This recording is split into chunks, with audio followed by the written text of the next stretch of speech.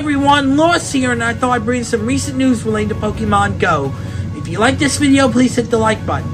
Be sure to subscribe to the channel and hit the bell for alerts of when I upload new content to the channel, especially those with disabilities similar to mine.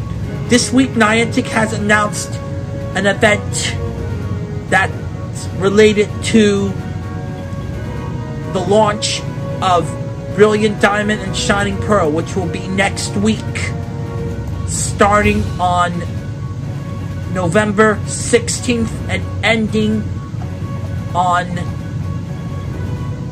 November 21st, which is also Shink's Community Day. And you'll be able to catch Turtwig, Chimchar, and Pinplump wearing either Lucas or Dawn's hats. And they will be available as shinies for parts 1 and 2. But the Pokemon for part 1, which will be Brilliant Diamond, that will be available in the wild as shinies, besides the Sinnoh starters, will be Seal, Murkrow, Poochyena, Aron, Bidoof, Krickertot, and Baniniry, as well as Stunky. Well, Stunky will not be available as a shiny, excuse me there. But of course, you'll also be able to catch Scyther, Larvitar, Burmy with the Plant Cloak, and Buzzle.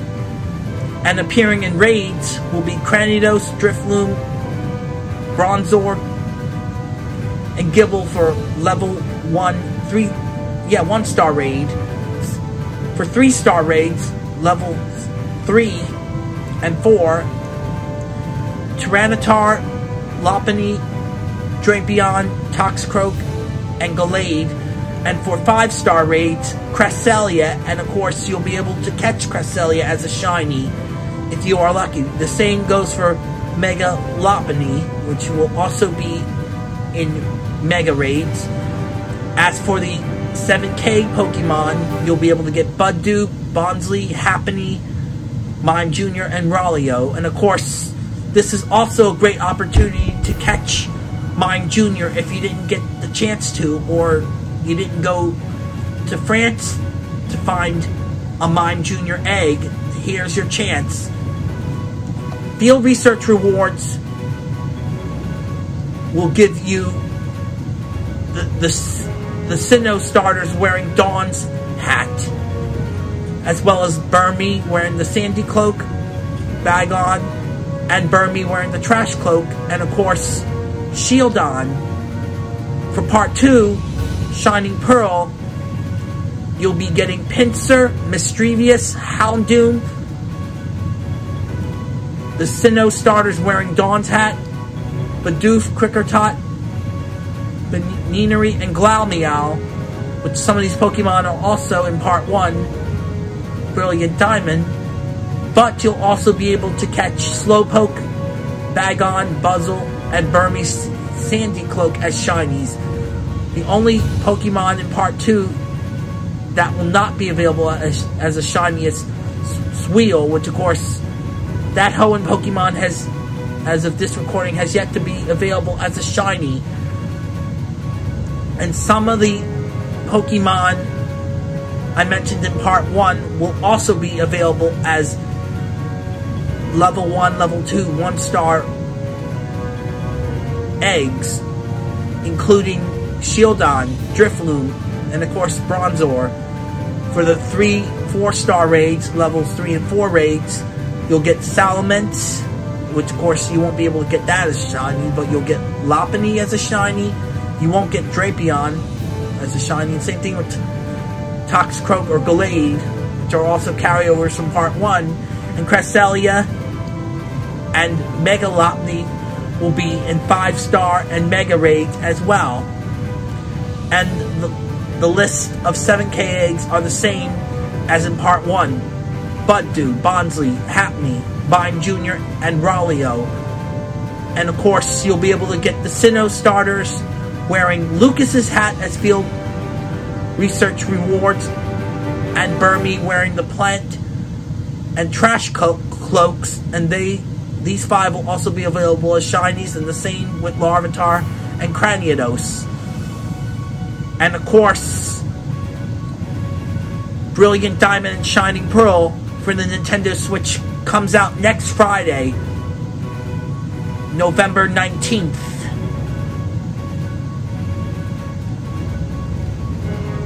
And I can't wait until I get these two games myself for Christmas. In other Pokemon news, the finale for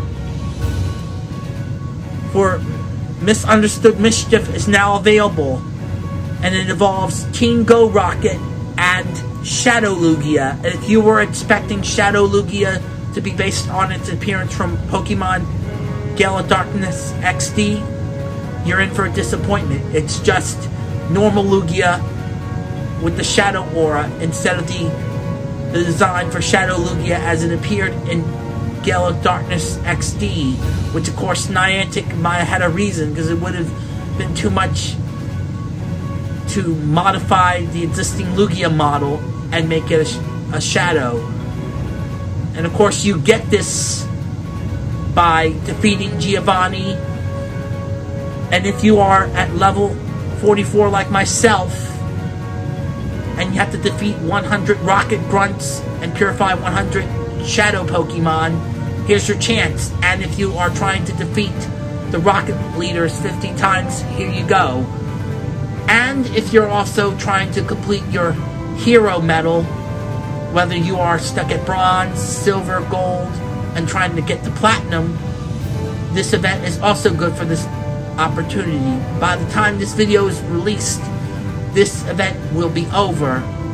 But of course, Rocket Grunts and Balloons were frequently spawning all over the map, and they still will be, but of course not as frequent as they were during the event.